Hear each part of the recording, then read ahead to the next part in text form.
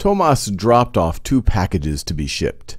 One package weighed 1.38 kilograms, and the other package weighed 720 grams. So the first one they give in kilograms, and the second one they give us in grams. What was the combined weight of both packages in grams? So what I want to do is I'm going to convert both of these to grams and then add them up to get the combined weight. Well, we already know the second one is 720 grams, but what's the first one in terms of grams? Well, let's see, 1.38, I could write kilograms like that. Well, if 1 kilogram is 1,000 grams, and that's what the prefix kilo means, it means 1,000. Well, to go from 1 to 1.38, I'm multiplying by 1.38. So I'm also, if I want it in terms of grams, I would take 1,000 grams and multiply by 1.38. So this is going to be 1,000 times 1.38 is 1,380 grams, which I could have just denoted with a G. But now let's add those together. This is the first package, and then the second package is 720 grams. And so if I were to add, this is going to be, let's see, get a 0, 10.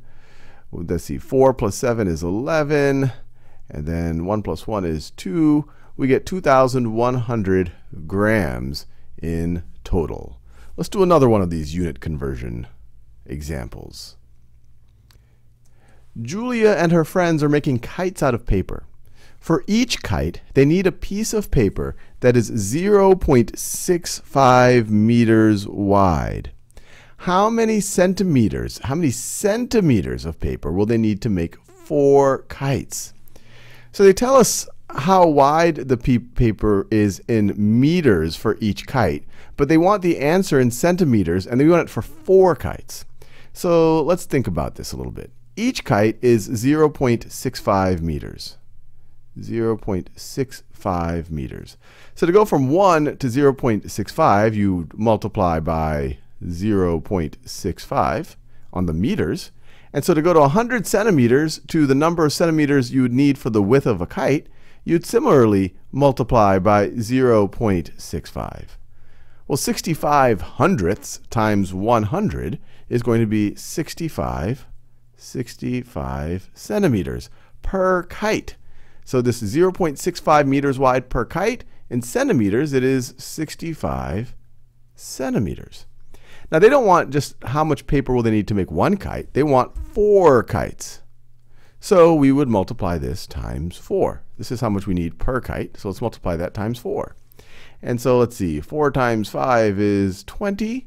4 times 6 is 24, plus 2 is 26. 260 centimeters of paper for the width of the 4 kites. Let's do one more of these.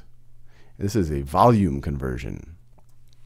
Omar is pouring 5 liters of water into 2 goldfish bowls.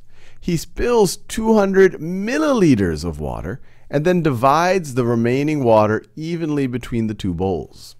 How many milliliters of water does Omar pour into each bowl? So we want our answer at the end in milliliters. And so let's just convert the amount that he starts with into milliliters. So he starts with 5.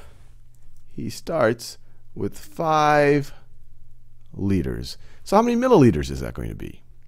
Well, they tell us 1 liter is 1,000 milliliters. So if we have 5 liters, so we're multiplying our quantity times 5, it's going to be 5 times as many milliliters. So that's 1,000 times 5 is 5,000 milliliters. So that's what he starts with. Now, before he splits this 5,000 milliliters between these 2 bowls, he spills 200 milliliters. So let's subtract out what he spills, because that's not going to be able to be split. Milliliters. And so that's going to give us, so we're going to have 4,800 milliliters to split between those 2 bowls. And so each bowl, that's what they're asking us. How many milliliters of water does he pour into each bowl?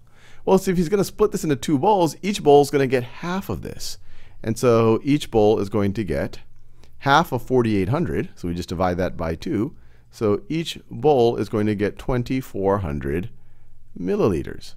2,400 milliliters and 2,400 milliliters. That's how much each bowl is going. That's how much Omar is going to pour into each bowl.